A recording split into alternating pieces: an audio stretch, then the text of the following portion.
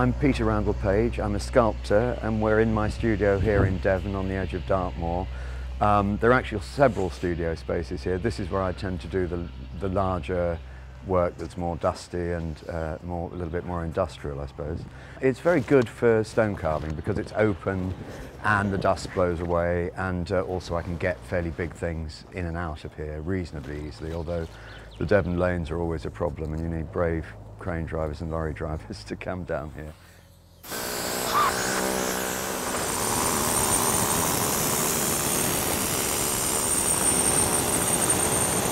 I was an only child and I spent a lot of time on my own looking at natural phenomena. I was one of those kids that went around collecting fossils and picking up things and making collections of natural objects.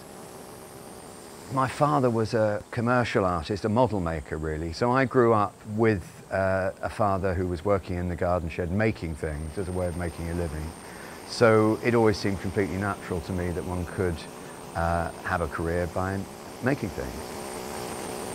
I went to art college in the 1970s. It was pretty clear even before I went to art college that sculpture was what I was interested in.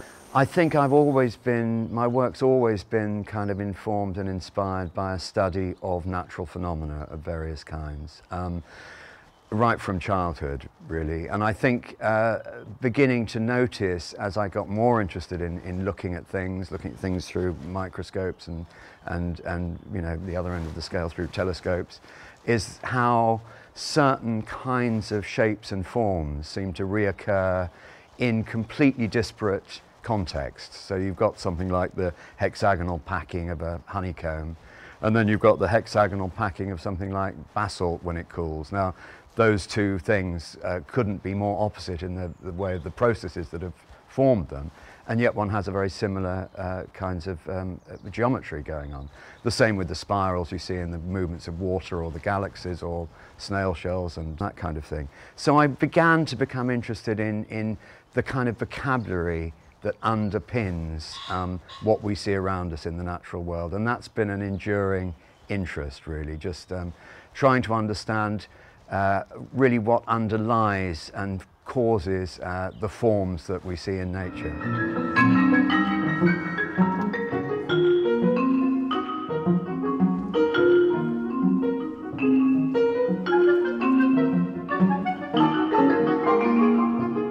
I think the interest in stone in particular started to develop towards the end of my time at college. I kind of like the simplicity of the process, the fact that it's conceptually a very simple idea. You remove the material you don't want and leave the bits you do want.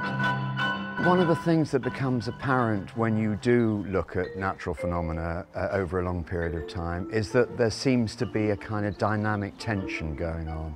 And this is not only in organic form, it's inorganic things as well. There's a ubiquitous kind of tendency for spontaneous pattern formation, which we see all around us, even in the sort of sand dunes and all sorts, every kind of phenomena. But at the same time, there seems to be an equally strong tendency for random variation. So no two oak leaves are exactly the same, no two potatoes or pebbles or human faces are exactly the same. And in a way, one can see this kind of tension between the tendency to order and the tendency to randomness actually as driving the evolutionary process itself. If you only had order and no random variation, nothing would change, nothing would evolve. If you only had random variation and chaos, well, it's hard to imagine what that universe would feel like. So over the years, I've become interested in not so much looking at specific objects in nature and working from them, but actually trying to get underneath the skin of what's going on, if you like, and trying to devise ways of working which combine an ordering principle, which often grows from mathematics and geometry, which after all is the study of patterns. Mathematics really is the study of patterns, and also includes some random element that I'm not in control of, and somehow trying to work in the space between those two polarities in a spirit of improvisation. And for me that's very important, and actually a lot of the ways that I work is an attempt to create a space, if you like, where I can play and invent and improvise.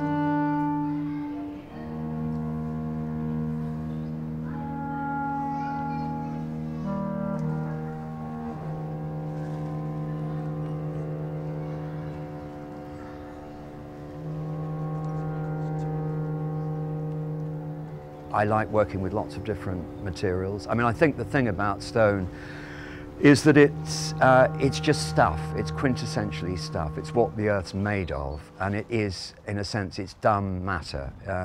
And I wouldn't want to work, for example, with wood, because it's already got its own organic structure to it. It's already got its own kind of growth patterns within it. The thing that interests me about stone, particularly igneous rock like granite, is that it is what we consider to be ultimately dead stuff.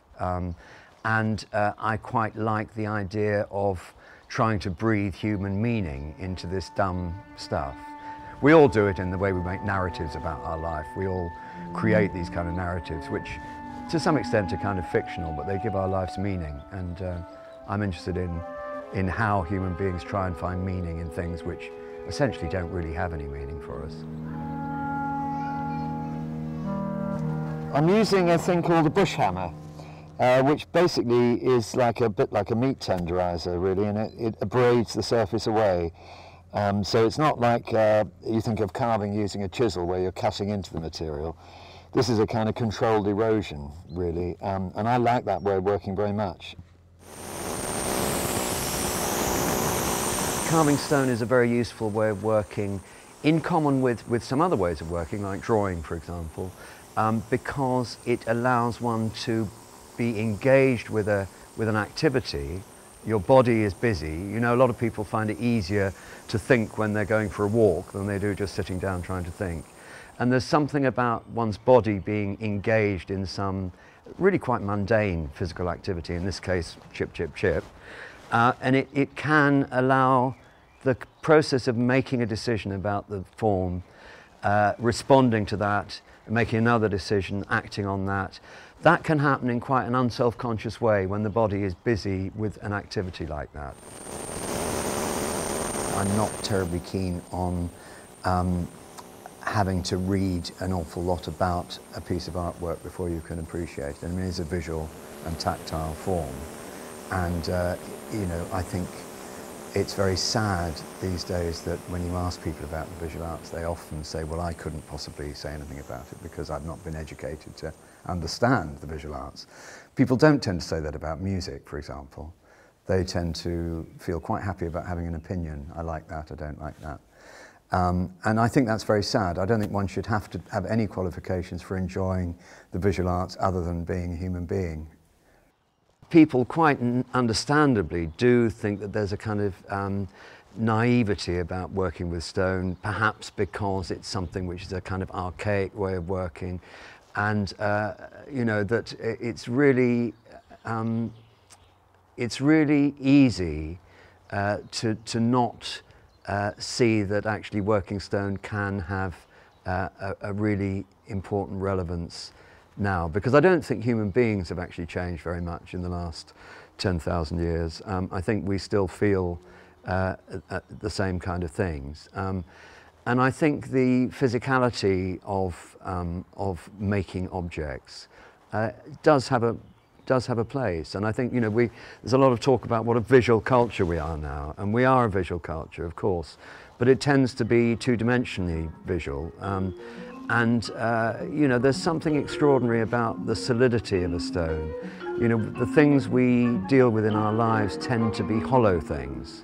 Houses, wardrobes, furniture, cars, boats.